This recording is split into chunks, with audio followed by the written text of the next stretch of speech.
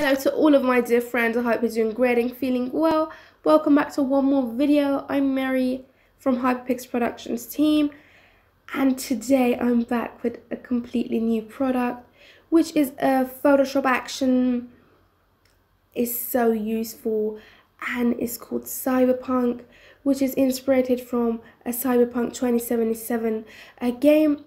So we have created for you, we have checked out everything about this game and got to 10 styles from 10 different color combinations which we found in this game, and we created a free product for you which contains every 10 of these styles. So to download it, just go to hyperpix.net and join the free section of our website and access this free product.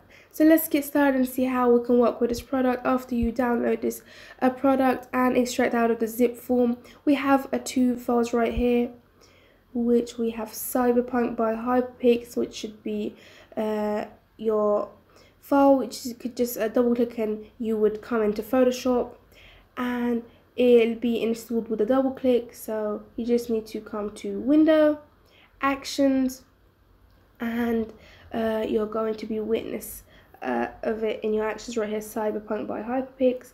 And also we have a play menu and a button. So without anything extra, any extra work, just open your image, insert it right here, and click the play button and wait a moment until your style and your action is applied and installed to your image. As you see, our 10 different styles are here. It's run. So we have our first action right here, which is a brilliant color mix, the second, the third, fourth, and as you see, so attractive. We have some so fantastic styles and color combinations right here, which just could click without anything extra.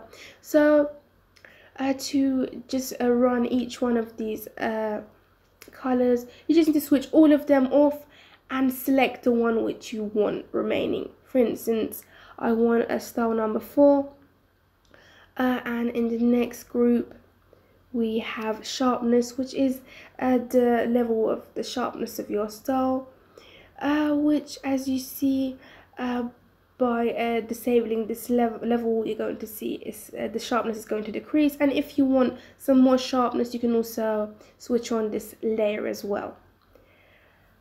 So in the next group we have darkness, which when we switch it off, you're going to see that the color is going to get bright a little. And if you want some more darkness, you can also switch on the second layer, and also you can increase the opacity,